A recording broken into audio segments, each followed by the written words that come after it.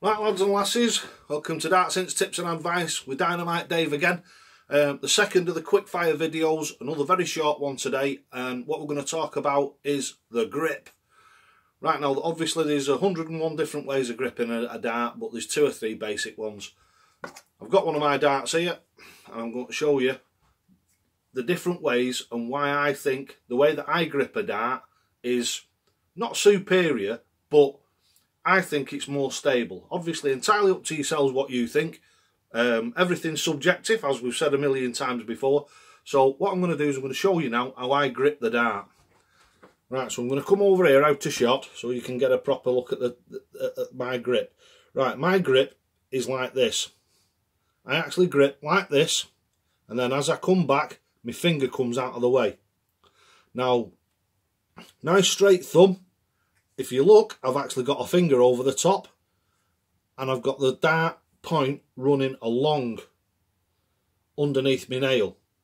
The reason for that is, and I'll show you a different grip now, which is one that is quite common. People hold the dart like this. Right, the problem that I have with that is this. My grip, right, I've got the dart, how I grip it, look how solid that is. It ain't moving nowhere.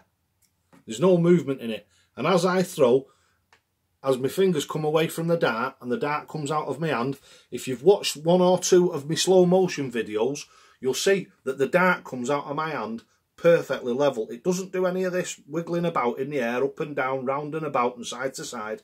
It just flies very true, straight through the air and into the board.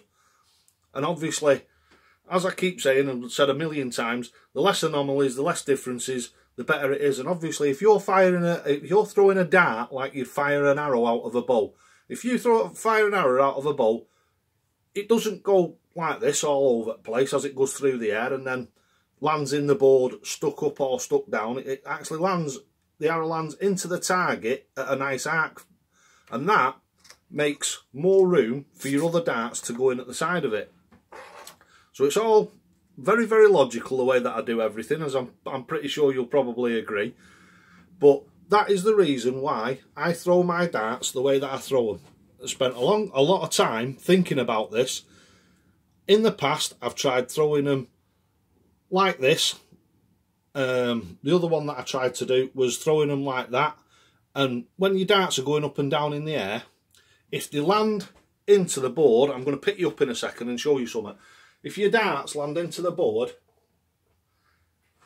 in this sort of angle, which I've seen quite a lot of people's do, right, what I'm going to do is show you, as your next dart comes in, it's coming in at this angle. So what can happen, and a lot of people get this, and I actually watched it on the telly the other night. The dart came in and it struck the flight there. Went like that, hit the board and bounced out. So the way that I throw them is they go in virtually level. So as this comes in, basically the worst that can happen is as it comes in at an angle like that, that flight can hit that flight and deflect it off a little bit or a little bit into here, which can happen. But at least I'm not getting the bounce outs. If you've got darts that wiggle about all through the air as they fly and they don't land in the board level, then obviously you've got a bigger chance of your darts bouncing out. So that, again, quick fire one, nice and simple, dead quick. How to grip the dart. Good, absolutely solid way of gripping it. But of course, it's up to yourselves, right? Thanks for watching Darts Hints, Tips and Advice, and that's the second in the rapid fire videos.